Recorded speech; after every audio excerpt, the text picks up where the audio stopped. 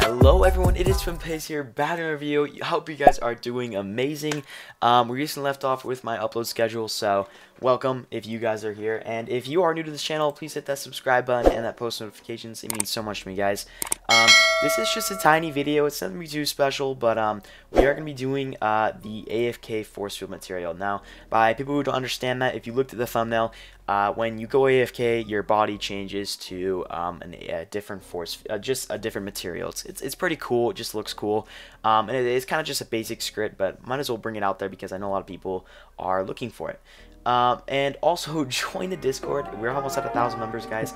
It is amazing, just amazing. So that's awesome. And everyone, welcome. I'm sorry I haven't been posting too much. I'm gonna try my best. So let's get right into this. You're gonna go to the description and you're gonna look for models, and it should say AFK Forcefield material. You're gonna click on it and it should bring you here. Now you're gonna just click this button right here and it will basically give you the model, and once you have the model, you're good to go. So just load in your Roblox studio. I do have mine open, of course, and you're gonna go to toolbox right here, and it should be opened, and you'll go to inventory, and you'll just click this thing right here. When you click it, it should spawn something in. Now this is a model. I'll just delete the other one, and what this model does is it has the few of the following things. It has the scripts inside of them. So we're gonna go to service script service and bring this into here, and then we're gonna go to start a character script, so right into these folders. And we're just going to delete that other one, and then we're going to hit Ungroup, and then we're going to go right here and hit Ungroup, and there we go. We have the scripts. Now, I'm going to quickly explain them, and then I'm actually just going to show you in-game because I don't want this to be a long video, guys. Just this quick minute video because, you know, might as well just show you.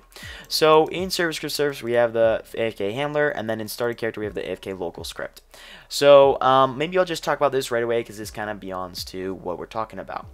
Now, this script will give the player AFK over GUI when they tab out. I didn't change that part, but you know, sorry, that's from the last video. Now, sorry, let's talk about that real quick. If you want this and you don't want the other one, so you know what you could do? You want the other one too, so it changes over the head, and also, you know, just in the script, you could actually just get rid of this one. Don't make sure there's only one of them in the game, but also you can also have two of these AFK handlers, but I'd recommend getting rid of you know what, you probably can just be just fine. I'll explain in a second here. Maybe we'll see. So in here we have looking at things. We have the locals and the functions. This is the replicated storage event. So this is game.replicated storage wait for child AFK, because we are going to be waiting for this AFK event, and we're creating it in this server script service. We're not having one in there. So what we're doing is we're getting a service called user input service. So this is the clicking, the mouse button, the touches, all that jazz. And we're checking if the user clicks out and if they click in. If they do, okay, then we're gonna fire the server, the AFK, and we're gonna say true, and then we're gonna say false, okay. So if they click out, we're saying true, and if they click in, we're saying false. So that's focus and focus release. If that kind of makes sense to you guys, pretty simple, honestly. But yeah, so you're gonna close it out, pretty simple. So in here we have a little AFK status over here, and then we have AFK event.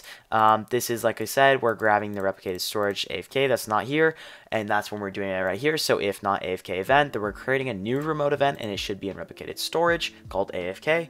So that's where we go. And then we have the function. This is the main thing. So local update AFK, I guess, is the function for this.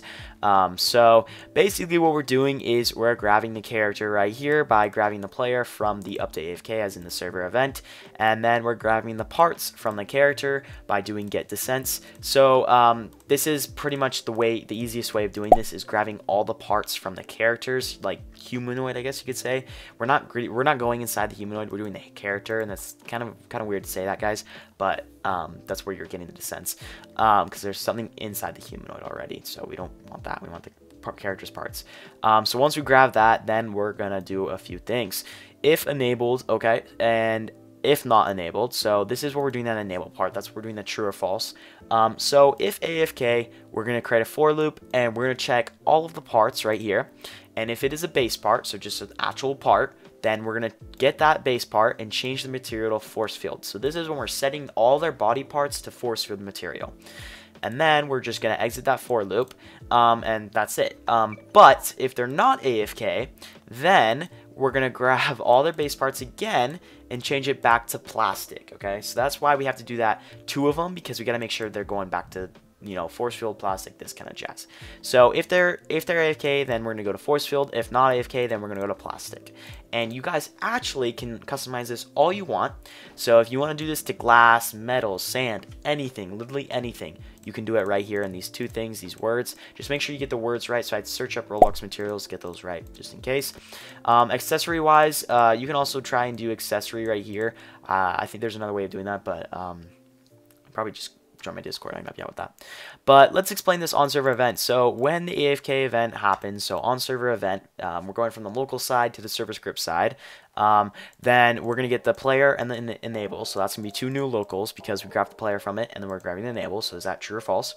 And then we're doing that AFK status up here, okay? And if it's going to equal enable. So update AFK right here. So if it is enabled, then we're going to do that thing. So if it's true, and then if it's false, then we're not going to do that thing. So that's basically what we're doing.